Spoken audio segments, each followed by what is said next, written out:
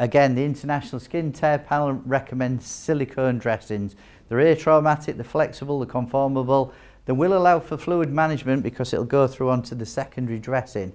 We're okay to change the secondary dressing, just don't disturb the primary for 5 to 7 days, allow it to take effect.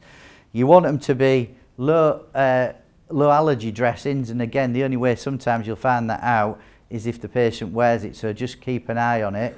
Saves nursing time, that's when it becomes cost effective. A dressing is only cost effective, like I said, it's the icing on the cake, if you do a good assessment at the end.